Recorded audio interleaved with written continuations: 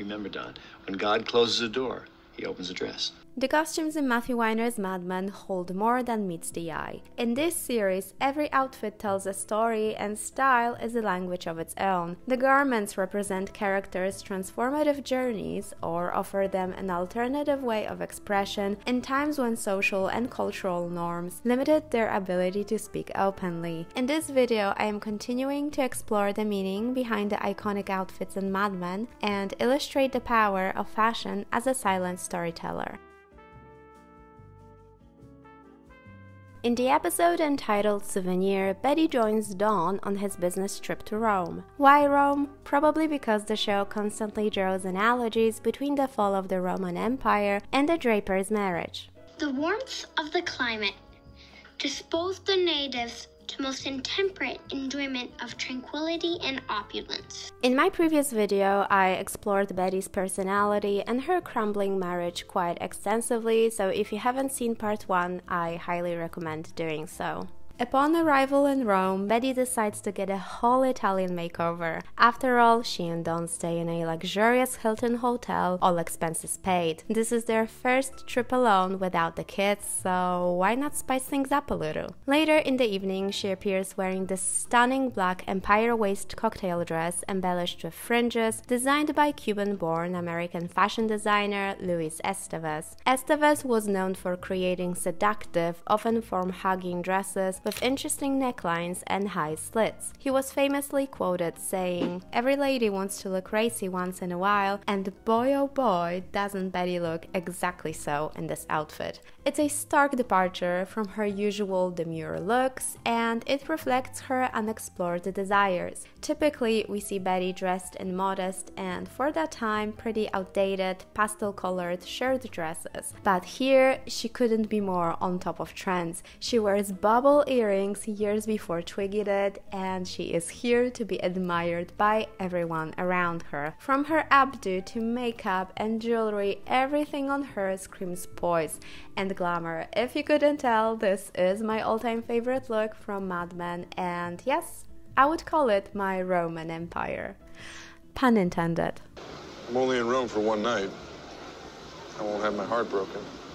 Aside from Betty's stunning outfit and the steamy energy between her and Don, this scene is actually pretty bittersweet. For one, we know that Betty could never dress like this at home. Don would never approve of it. Where are you going in that? Swimming. It's desperate. He allows it here because they're abroad and nobody knows them. Secondly, because of the way this scene was written and shot, we pretty much see Betty and Don through the eyes of those two Italian men. They're not married, and their marriage isn't crumbling at all. They're just two glamorous strangers. He exudes an enormous amount of confidence and single-handedly wins the most fabulous woman in the restaurant, and she is a modern and liberated woman, totally in control of this situation. Right?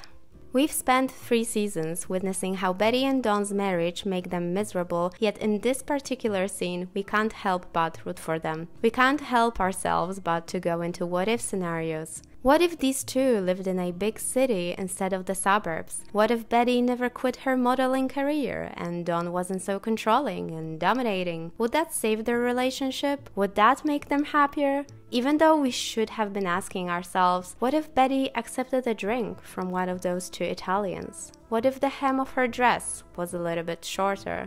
Don't we have enough information about Don already to predict his reaction? You let a stranger in my house? You made a fool of yourself. Why would she say that? You were throwing yourself at him, giggling at his stories. I was being friendly. Who the hell is Henry Francis? At this point in the show, not only do we know that this marriage is really over, but so do the characters. So this scene is a bittersweet reminder that sometimes the most powerful moments are the ones that remain confined to our dreams, tucked away in the ruins of the Roman Empire, just like Betty's captivating Roman holiday look. That's real politics. Well, you know, when you don't have any power, you have to delay things. Trudy Campbell is one of my favorite characters on Mad Men. Apart from her fabulous hats, I admire her wit and how she always expects to be taken seriously. We meet her in season 1 as an affluent and fashionable housewife who leads a glamorous urban life. Unlike Betty, who struggles in her role as a homemaker, Trudy thrives in it. She genuinely wants Pete to succeed in his job, she can't wait to become a mother, but most importantly, she wishes to form a true partnership with her husband. Unfortunately, Trudy doesn't really get an arc for the first 2 seasons. Her daily activities, her circle of friends, and her individuality remain largely unexplored. Instead, she's portrayed as a mere extension of her husband, and this lack of personal identity is cleverly represented in Trudy's fashion style. In the early seasons of Mad Men, whenever Trudy is at home, her clothing blends seamlessly with the surroundings, making her look like a chameleon in its habitat. In the episode where the Campbells look at their future apartment, her coat blends with the walls. In this scene, the color of her dress and the tablecloth match perfectly. Even here, the print on her dress harmonizes with the city lights, further emphasizing her role as a background figure. Interestingly enough, this costuming technique wasn't limited to Trudy, it was also applied to Betty's character, and it was meant to reflect the societal expectations for housewives at that time. Furthermore, whenever Trudy goes out with Pete, their color palette is either in complete synergy or they're dressed in Pete's color, which is blue. Gray suits dominate within the wardrobes of the associates of Sterling Cooper, but notably Pete wears a blue one. He wears it so often that it becomes his signature look, making him easily identifiable in the crowd of other employees. Thing like that. Despite being newly wedded, Trudy and Pete's marriage isn't particularly strong at the beginning as they struggle with fertility issues. So having them appear in social situations in matching outfits serves as a mask for their domestic problems. From the outside they look like one big happy couple, but from the inside their marriage is in turmoil by the end of 2nd season. And yes, I love my parents and they love me. Do you? If you did, you'd want to be with me. I'm unsure what happens in the relationship between seasons 2 and 3, but they seem to have worked through their problems. For the first time, we start to see glimpses of Trudy's everyday life. She becomes more confident and starts to voice her opinions more openly, which is reflected in her wardrobe. Her outfits and color palette gradually make her stand out in crowds until this moment when she actively refuses to blend with the background. Previously, we have seen Trudy dressed in vibrant royal blues, but only when the company of her wealthy, upper-class parents couldn't make Pete undermine her opinions and wishes. Here, the Campbells are expected to attend Margaret Sterling's wedding, but Pete doesn't feel like going. He anticipated a big job promotion, but got passed over for someone else. I'm a count something. I couldn't even hear him. All I saw was his frog-like mouth flapping. On top of that, they're watching the news about Kennedy's assassination and are upset that Margaret's wedding is still happening. At first, Trudy doesn't want to skip the wedding. She made an effort to dress up in this gorgeous silk royal blue gown that makes her literally define glamour, not to mention her adorable matching silk heels. However, she changes her mind as Pete tells her about his colleagues who were calculating lost ad revenue instead of mourning.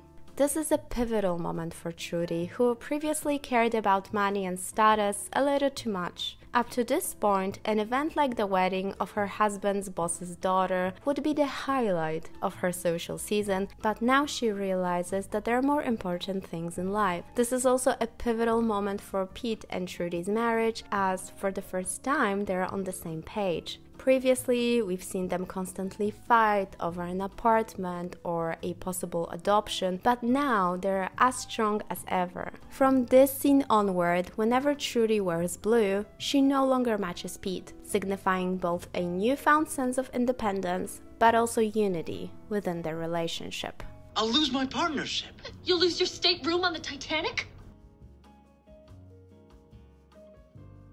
In contrast to Trudy, Joan is a character in Mad Men who never struggles to stand out.